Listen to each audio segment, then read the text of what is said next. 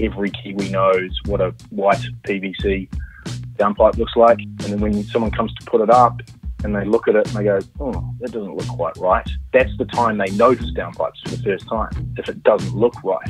So if you take that away and you give them the options to make it look however they want it to look in the first place, it disappears. Welcome to a Kiwi Original. This is episode 19, and today on the show I'm joined by James Burns, who works for Freeflow Pipes, a company that provide and manufacture the ultimate downpipe. And you're probably thinking, what was wrong with the downpipes I've got? Well, this is the episode for you. We're going to find out exactly why some downpipes are better than others. And I think first of all, James, welcome to the show. Thank you for having me. Good to see you, Ryan. Good to see you too. So, Freeflow Pipes. What's wrong with the pipes that we're used to take water off our roofs and into our stormwater, or at least reticulated somewhere, ideally off our property? Mate, I can be brutally honest here and actually say there's nothing wrong with them. I think where we are different and have been for the 7 years that we've been doing just downpipes, we wanted to offer an alternative.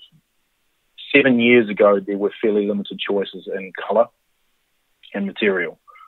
Every Kiwi knows what a white PVC downpipe looks like. And, when you've got a nice red house and you've got a white plastic downpipe, sometimes it doesn't look the part. You can pay for better materials, but you'll pay a lot of money. We all love copper and the look of zinc and stainless steel. They're fantastic, but they were quite expensive. So when this company came to life, the discovery of this machine that we use enabled us to take an aluminium pipe, which is fairly widely available in New Zealand. We have some fantastic aluminium companies that supply product to the market. We essentially figured out how to make a product, a raw one-piece downpipe that you could colour any colour. So all of a sudden, the world of every Dulux resin and British paints and every paint available on the market, we could access those colours. So we could help homeowners match their joinery or their roof or their paint colour on their house. So it fitted in better. So there was an aesthetic to it. Whereas right. Before it was just a sort of, it was always going to be a different colour. Colours and materials have evolved since then, and our rivals in the market are pretty good at what they do, and they are innovating, which is great for New Zealand building and homeowners. But the colour selection is still fairly limited. So essentially we can do any colour, and we make a one-piece downpipe. Our machinery bends a hollow aluminium tube into virtually any shape, within bounds, which means we can make a pipe that you don't have to assemble on site. It comes pre-assembled, which means for plumbers and homeowners and DIYs and builders who are stretched for time, they get a product that goes up really quickly. And got it. Yeah, and they don't want to think about downpipes. No one does. I like to tell people that we sell one of the most boring building products on the planet. But we make it a certain way so it's quick and efficient. And we like to think that's the plus for those guys, is that it takes 6 to 10 minutes versus maybe 20 to 30 to assemble a downpipe. So there's some labour savings. I like how you've approached it in quite a methodical way, and it's not until speaking with you now that I've really even considered the colour of aluminium downpipes. Like I've never considered that. Imagine what it's like for an architect or a designer. They put their heart and soul into creating a beautiful piece of architectural genius in the town for their client, and then they have to put plastic white downpipes on the outside. It's almost like when I see a nicely designed house, I expect it to have, whether it's the Sky TV or the default letterbox or the downpipes, they're these generic things that I didn't think you could change, but obviously you've changed my perspective on that. It really is. I mean, we love thinking about downpipes because it's our business and it's what we enjoy doing. And you know, in normal times, we're pretty free to move around New Zealand and do our job and meet customers and clients. But it was an afterthought.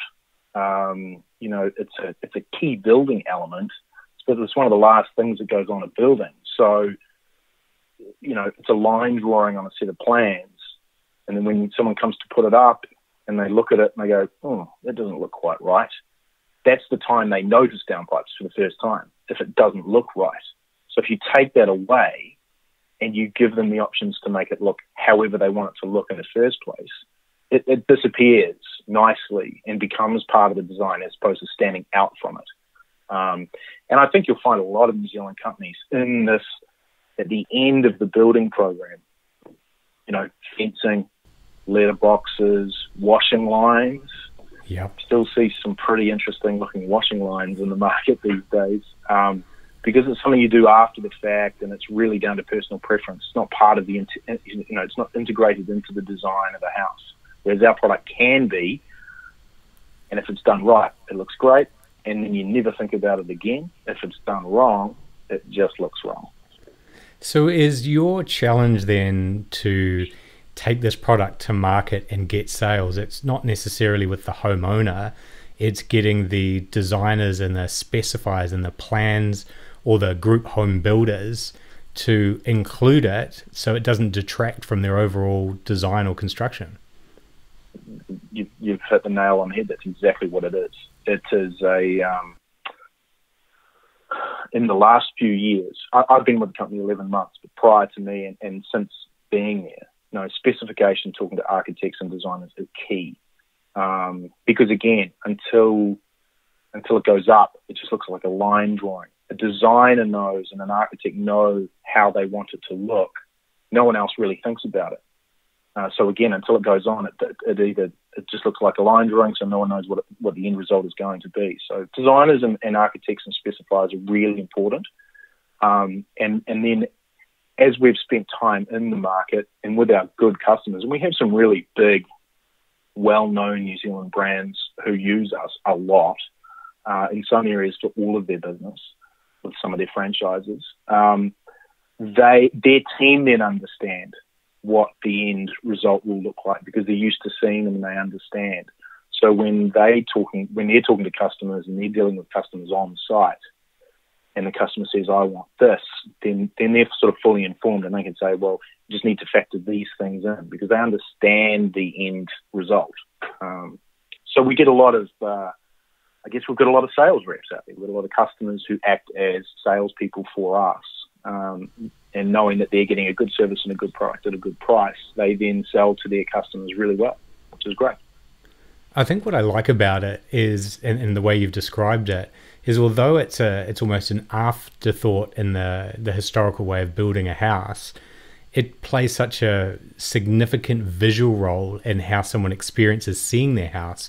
So for a business that's in the game of selling spec homes, it's quite a minor cost increase from plastic to aluminium, I'm guessing, in the product side of it, and you get the labor back. So if it's 5 minutes, not 25 minutes, how many downpipes would you put on a house? Is it 4 or 8, or what's the normal number? We work on an average of 6, and that's a really historically solid figure for any home. You know, obviously you have 2-story homes, and you have designer homes, and you have spec homes, and you have small compact homes and modular homes now. So the numbers can vary, but historically and to this day, it stands at 6. It's a pretty solid number, really. It's quite a good way to forecast and have a number that's so core to your business. I mean, you know, it is what it is. So it's great. Yeah, we work with it quite well. And for the builders, they can see the time saving. What's involved up front for the designer now that they have to spec a Freeflow pipe versus something they're already used to in the Marley, the plastic white piping? What's the training or the shift that they have to go through to get confidence that your product does what it says it does, that they know how to spec it on any roof angle? on any height building? What are all of those aspects? You have to be fairly New Zealand. I mean, I've spent 3 years in New Zealand prior to coming back. 3 years in Australia prior to coming back to New Zealand to take up this role. And I think New Zealand is pretty good with specification, building codes, industry accords, and the rules around what you can do with building products. And the traditional approach with New Zealand-made building products is to make sure your brand is specified. So you use specification systems and companies. Archipro come to mind. They're fantastic. Product spec, master spec. So you have to have those core tools available to the specifiers. So you need to work hard on communicating and making sure your specification is good and fit for purpose, and your product satisfies or exceeds, even better, the sort of standards put in place. And going above the standard in New Zealand should be, everyone should. I know there's a minimum in place, but you really want to be, if you can make a building last for 100 years, why not try? And so you have to have those tools in place, and then you have to communicate. In fact, you have to over-communicate with everybody, letting them know what your product does, and the name is your constant job. That's the job. And that's what's happened in New Zealand, especially in the past sort of 5-10 years. Alternative building products coming into an established market with established products. That is their job. That's the core of their business, is to get people to know what your product can do against a rival product, not necessarily a competitor. We're not competing. I mean, we don't compete with Marley in the way I don't have the funds and the people to fund a campaign around, like Marley does, and they do brilliant campaigns, and they're really good at informing the public about their product. So you have to fight for that brand. You have to fight for that brand recognition and putting that name out there. And that's all about communication. That's all it is. There's a lot of phone calls and emails and meetings. And so, James, you've been at Freeflow Pipes for just over a year now. Was that what you said? Just under a year. Just under a year. What have you achieved so far, and where do you want to take the company next?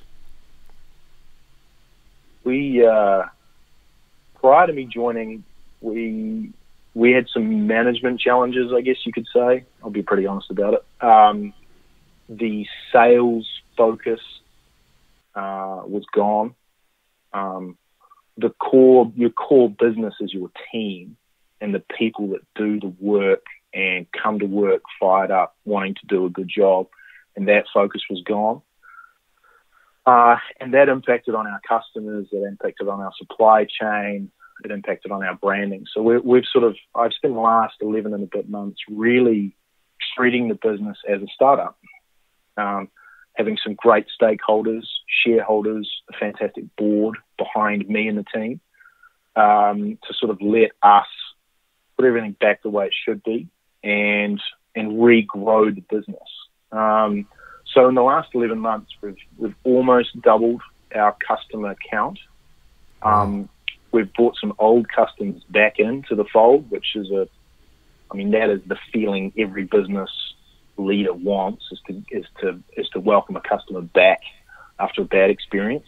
And some of them had bad experiences. It happens in business, and if you can get them back, it's fantastic. We've reduced a lot of debt. And that leverage, given the current global circumstance, that over leverage in business, that's a bad thing. So we've deleveraged in a big way. We've gotten rid of a lot of bad debt, high interest debt, because that money is better spent on our team and our customers and developing new products and opening up new communication channels. That's where all the money should go. And so we've really spent, we've really improved as much as we can, but, for me, I have a big thing about communication, and I always tell my guys, over-communicate with me. and I'll tell you when that's enough. And then I've applied the same rules to everybody else we deal with. We over-communicate, but we get good results out of it. They know where we stand. They know where they stand. We're getting things done. We're making sure we do what we say. And so our sales have recovered as well.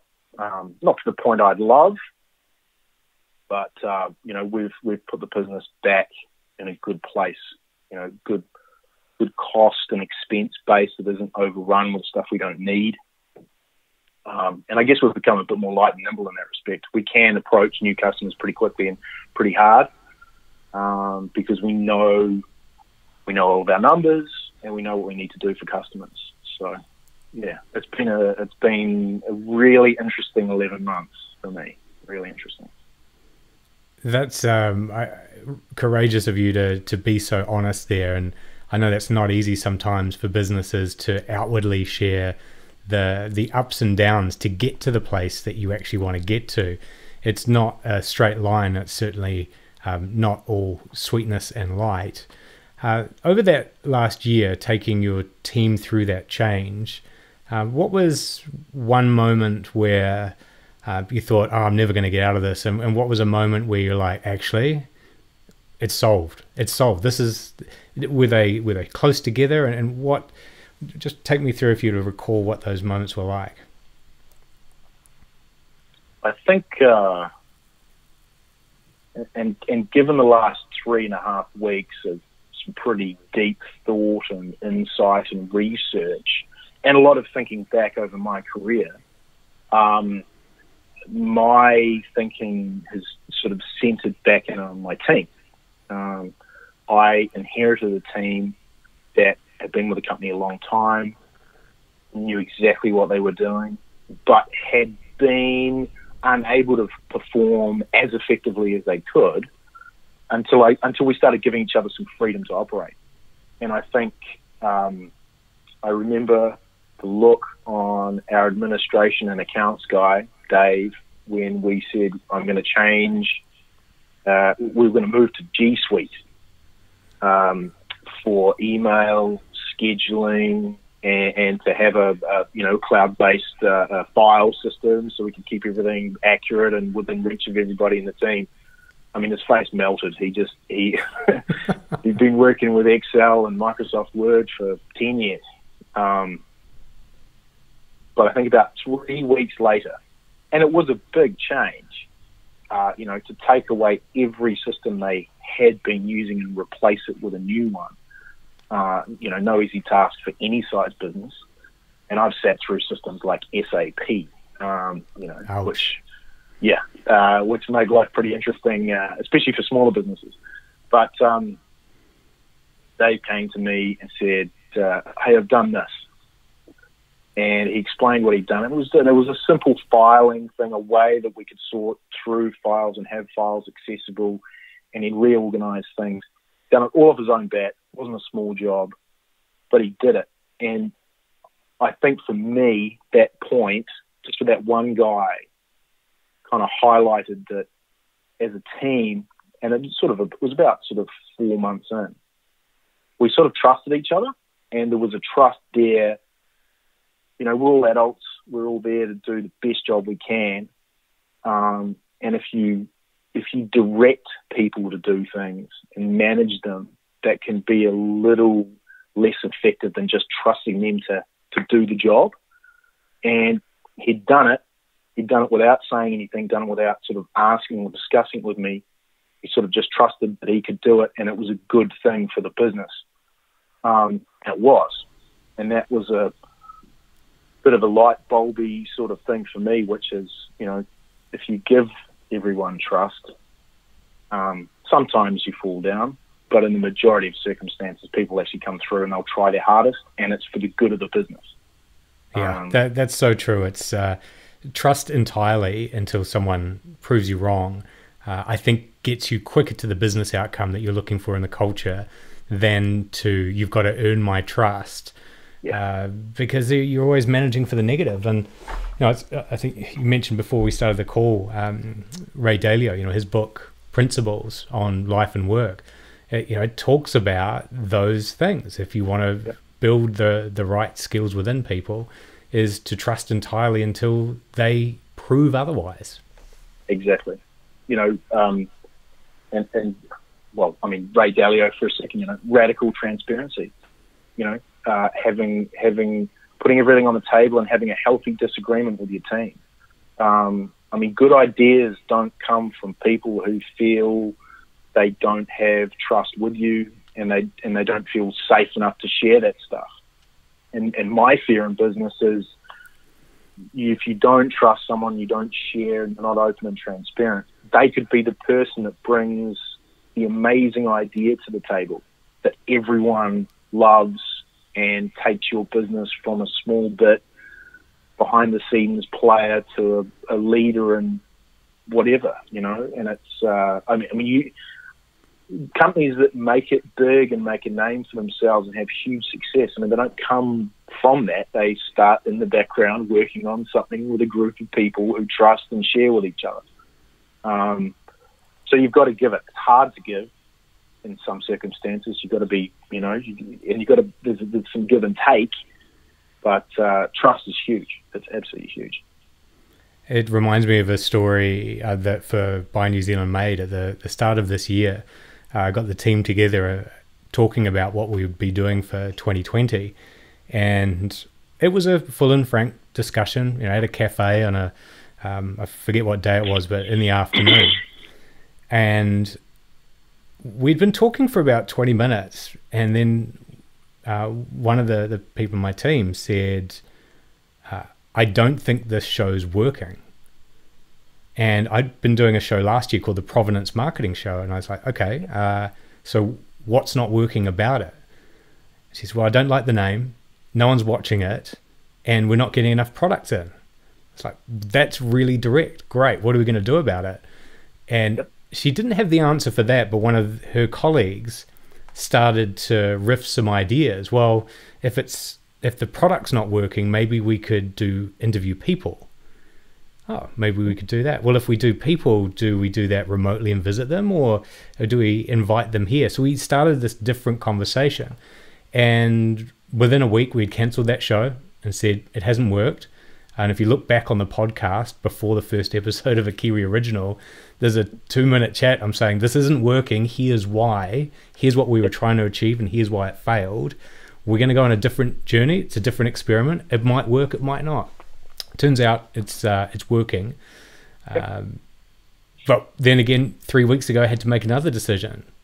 Do we pause it or do we keep going? And one of the things that's been interesting from the audience is the feedback saying, I love seeing into people's homes. I like seeing the person and their environment versus the generic bland studio, which I thought looked super professional. So this is version 3 that we've accidentally kind of walked into.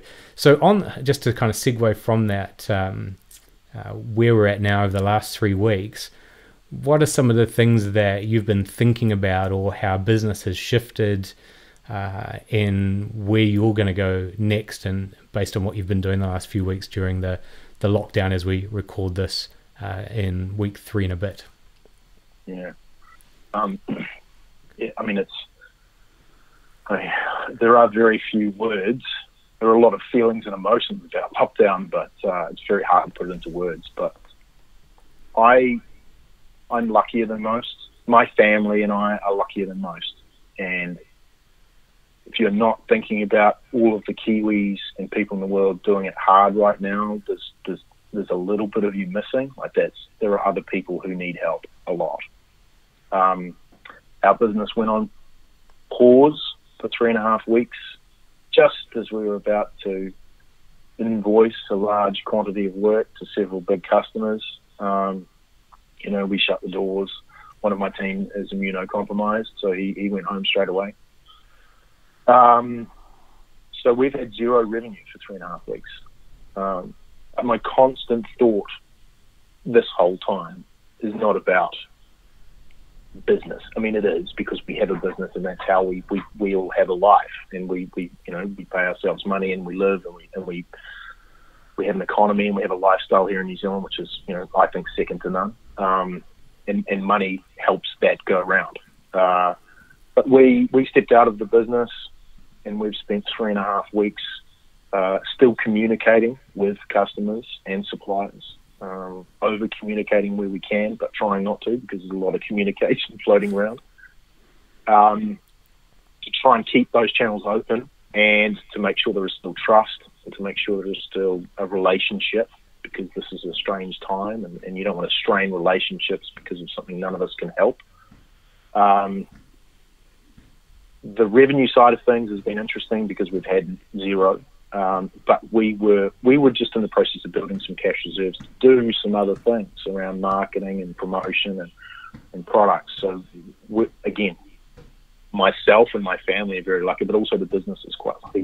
We've managed to keep up with our bills and keep up with paying all of our team, which is a good feeling. The next period of time is going into level 3, which for us is very challenging and interesting. We can operate, but with some severe limitations. There's a lot of people on building sites, and to keep safe during that period is going to be pretty, full on. But again, our business is lucky. A lot of businesses are still on pause and still waiting to see what happens. And all that talk and communication around the economy and unemployment and businesses failing, it's scary. But for us, we're going to come out of it okay. But we're definitely going to use our time coming out of it and into the future to try and do as much good in this economy as we possibly can. What do you mean by that, to do as much good as possible? Well, feeling like a lucky one and feeling like our company has come through okay, not unscathed, but okay. I think doing what we can for New Zealand is a lot of things. I mean, we operate in communities. We have a large number of stakeholders and shareholders. We all have families. My focus on the future and my thoughts on the future are now less about how do I bill as much as possible this month to try and, so if we can bill a good amount that month, what are we doing with that money that makes sense for the future? Are we still trying to be a sustainable business? Are we still reducing our packaging? Are we still trying to buy local? Are we still dealing with local suppliers and local businesses who we know and trust, and work together more, as much more as we can than we have before? Because coming out of this, I mean, we're all in this together, we are, but you actually have to do something about it. And that means trying really hard to make sure everyone around your business is good. If I can spend a little bit more money with a local company instead of ordering something from the States, I probably will. If I can,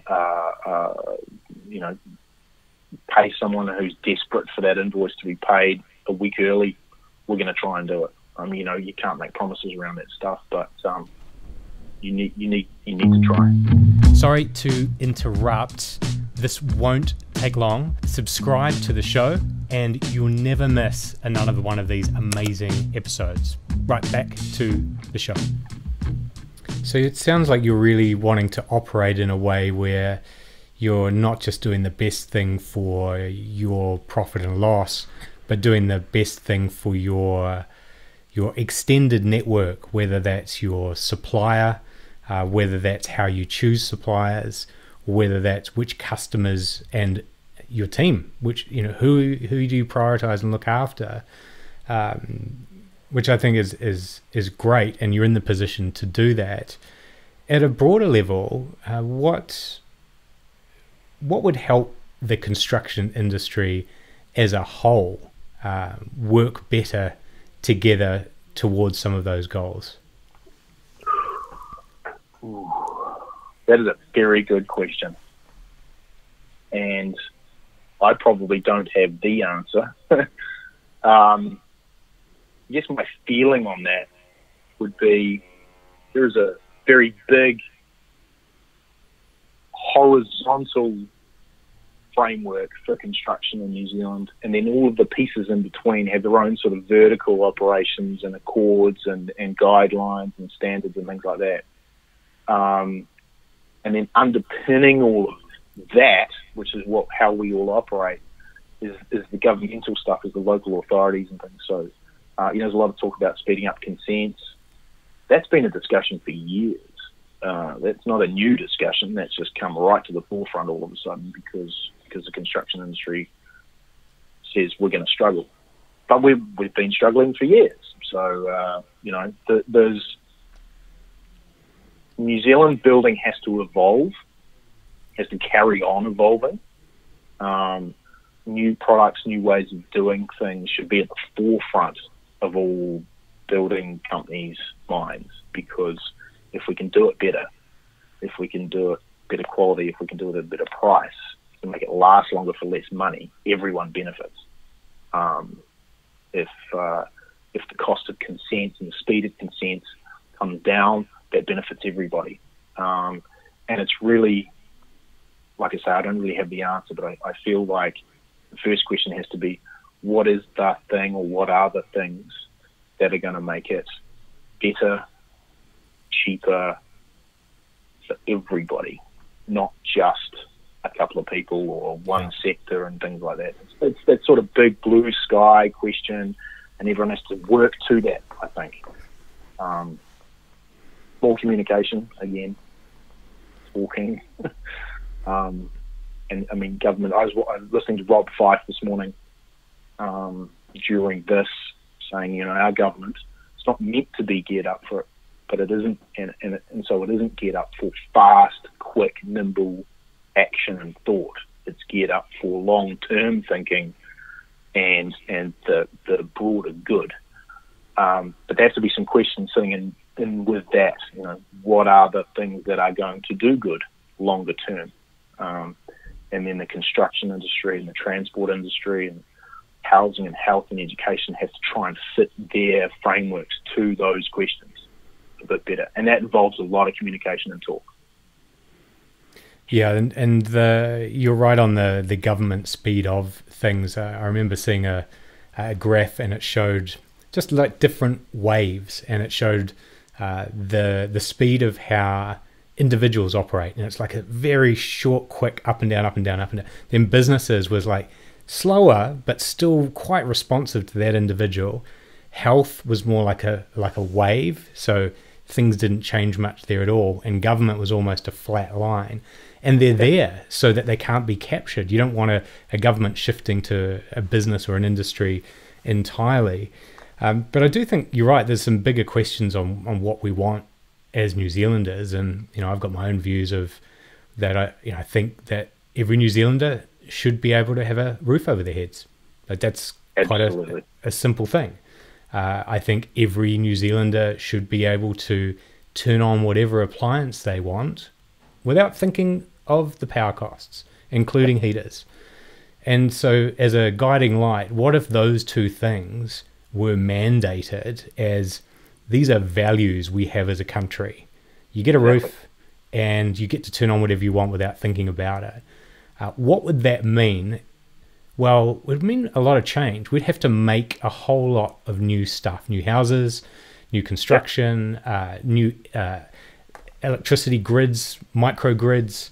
So if that all needed to be done, well, suddenly there's a whole lot of need for manufacturing. And that's something we could write. And wouldn't it be great if the same people that were making those solutions also got access to the things they were making, so everyone got the houses, everyone got the electricity?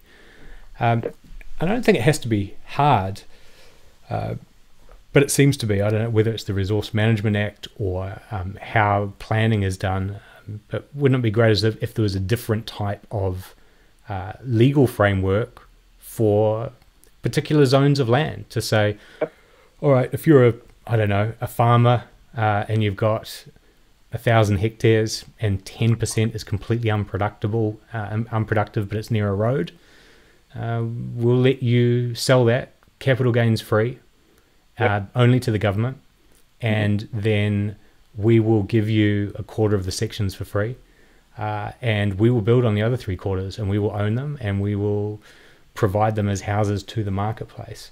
But then as soon as I say all that, I'm like, that goes against the whole, how markets work and individuals are best placed. But if that's the case, then I'm not sure why we don't have all these houses.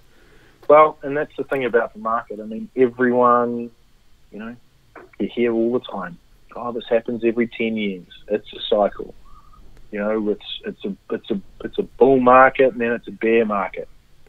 And if the end result every time is a recession, that impacts so negatively. And this is slightly different. This isn't a recession. This is something that happened, and there are a whole bunch of flow-on effects, and those could be huge recessions. But if you keep doing the same thing, and then you have a recession, and then you keep doing the same thing, and then you have a recession, something in that way of doing things isn't quite right, because you get the same result every time, and it's not good. When you talk about microgrids and everyone having access to housing and turning things on in power, I mean, those should be mandated almost, because with those things, you're changing the model. You're changing the way you're doing it, because whatever we did to get here isn't going to work getting there.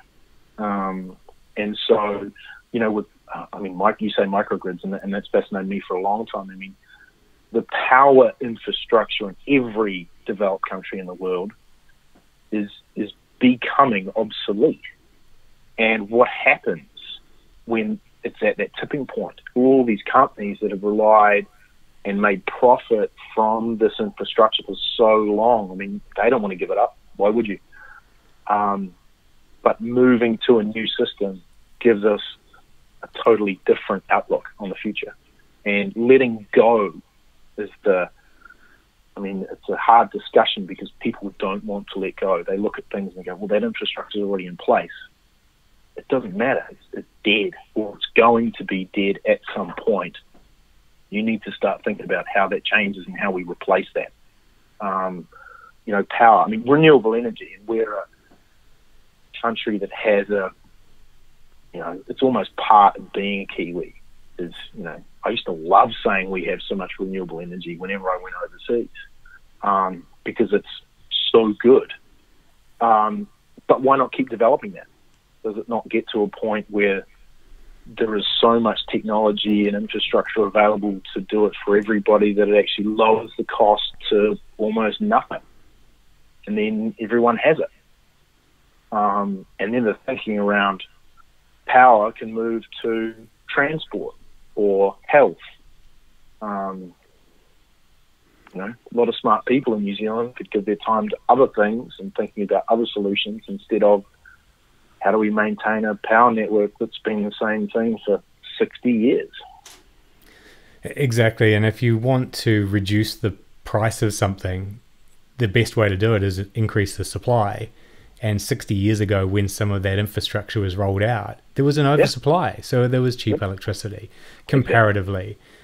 So all I'm proposing here is that we flood the market by manufacturing our way out of trouble where there is scarce supply, and there doesn't need to be. Only less than 20% of New Zealand's built infrastructure. 80% of it is blank land. Obviously, we need some of that because we love our great walks. I certainly like getting out into the nature and walking through the forest. We don't want to get rid of that, but there's still a lot of brownfield sites that could be developed easily.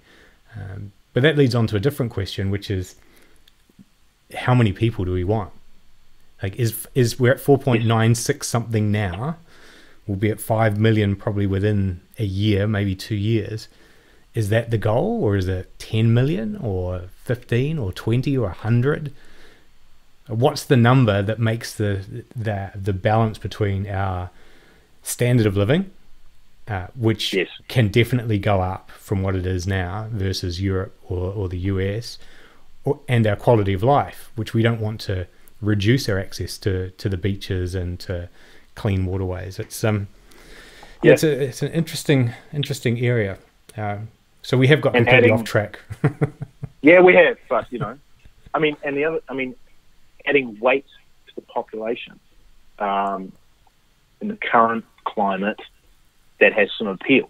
Adding people to the economy has appeal because it is money coming in and money working and people, and it's all, it's all building. But it puts an incredible weight on the environment. And that's the other, we want to become greener and more sustainable. We want products and people developing products and systems that make our country last longer and our planet last longer. Are there some short-term things we're going to do which are going to put a lot of pressure on that? Organizations like the Sustainable Business Network and any environmental agency or organization that's trying to promote more environmentally friendly ways of doing things. I mean, they're doing it with the goal of the planet lasting a lot longer, which is everyone should want. So you got the way up of that stuff is, and like I say, infrastructure where you decide to let go. You got to let go of it. It's gone. It's had its time. You need to move on, because you can make a change to a culture and a country that means you get a lifestyle for a lot longer, and our kids grow up in greener pastures and with less carbon emissions. And I think that's the test of have you had a good life? It's leaving that legacy so that New Zealand's left in a better place than you found it. My personal North Star is to make New Zealand paradise, which is kind of a question and a challenge, which is what's wrong with it now? Why isn't it paradise right now? And I think in a lot of areas it is, and we don't want to lose that. But there are other areas and roofs over heads and unlimited power to get. So you're not wet and you're not cold. You've got a house. You can bring up a family. With the amount of wealth we have as a country, that should not be that big a deal to put it into play and make it happen. We've got the people. We've got the infrastructure. We've got the technology if we wanted to develop it. Yeah, and the insulation scheme. When we were insulating every New Zealand home we possibly could, and they were putting out numbers about the health benefits. This is the cost of the scheme, and this is the future health benefit in less respiratory, disorders and less flu and viruses, which is very, timely now thinking about that stuff. But, that was, here's the cost now, and here's the long-term benefit. And you sort of, and that's the constant way up. But with things like housing and power and some essential core living things, available to people, easily or free, and then you think about what's the future benefit. And one of the big ones is a lot of these people who are giving time and thought to where are we going to live? How do I pay the next power bill? How do I get to work? Those stresses and things and that stuff going on in your mind can be eased. Imagine how much thought can be given to the future and to doing new things and finding pleasure in what's around you. It's I would have thought the mental health benefits alone in taking some of these stresses away from people they're priceless, really. Completely. And there are studies that say that if you're worrying week to week about can you afford the food, the electricity, or where you're going to live, to do the things you need to do from your situation, let's say you're unemployed, to skills transitioning, like to focus on those skills when you can't focus and more than in your brain, the psychological side of Maslow's hierarchy of needs, those ones at the bottom of the pyramid look like they're the foundational ones, but that size is how much brain time it's taking up, because our tribal 10,000 year ago instincts know that if we lose that, we're a goner. Whereas when you're up in those other ones, if you don't pass an exam, look, you can sit it again next term. But if you don't get through the week for your rent, you might not be able to live there anymore. That's it. That's it. And at that time to think,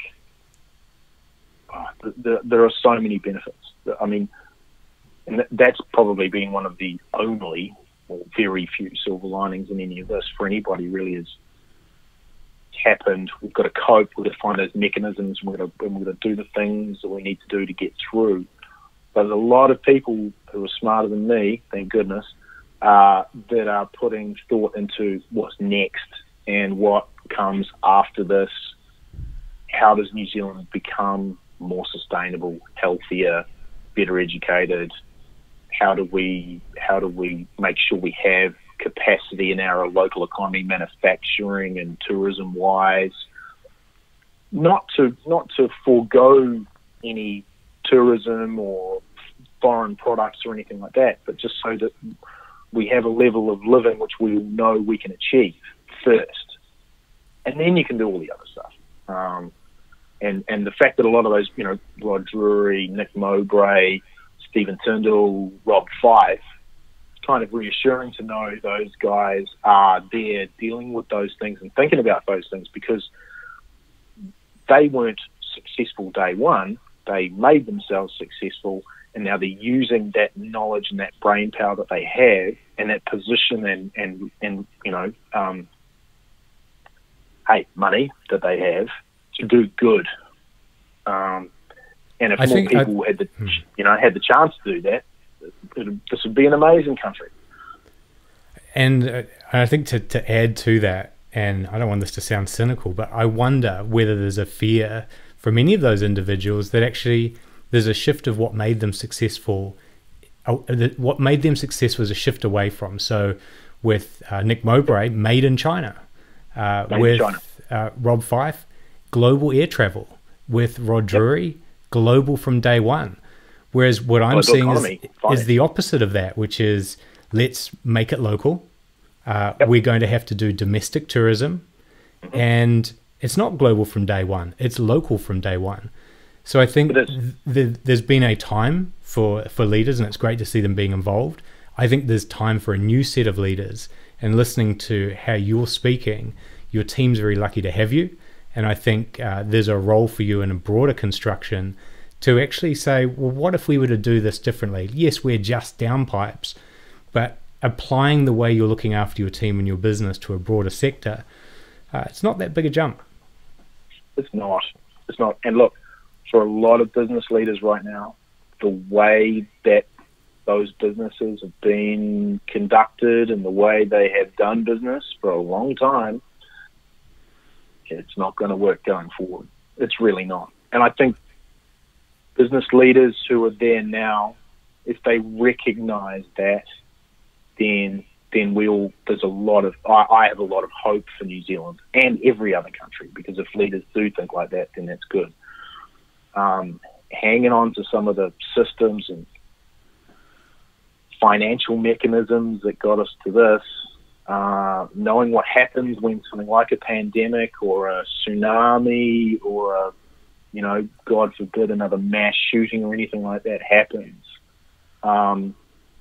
you can't keep doing the same thing. It doesn't fix itself. You've got to change the way they do things. So hopefully some of them are. The way they're talking is, I think, good. And again, it's that healthy disagreement. Being able to have the discussion and say, well, this should be a priority. No, this should be a priority. And then figuring out the balance with sort of an overriding, this is the future of our country. So hopefully a lot of business leaders are learning some lessons and changing the way they feel and think to get us to that future, whatever it might be. And I think that's a great note to leave it on, James. So I really appreciate your time on this episode of a Kiwi Original and your insight, not just into Freeflow Pipes and what you're doing there, but to the broader issues that we're all grappling with at the moment, and having these weighty discussions to lend some thoughts and maybe push someone else's thinking along in one way, or maybe get someone else to stand forward and be part of that next leadership team that gets us where we want to be in the next decade or two. Always. No, it's a discussion well worth having for a long period after this. Yeah. But thank you. It's been very interesting. You're welcome. This has been a Kiwi original brought to you by the New Zealand Made team. Thanks for watching. The New Zealand Made trademark is used by over 1,200 businesses in New Zealand. The New Zealand Made team licenses that trademark. Check if you're eligible at bynz.org.nz. If you feel that someone should see this, share it with them now. Otherwise, subscribe to youtube.com/bynzmade, and we'll see you on the next episode.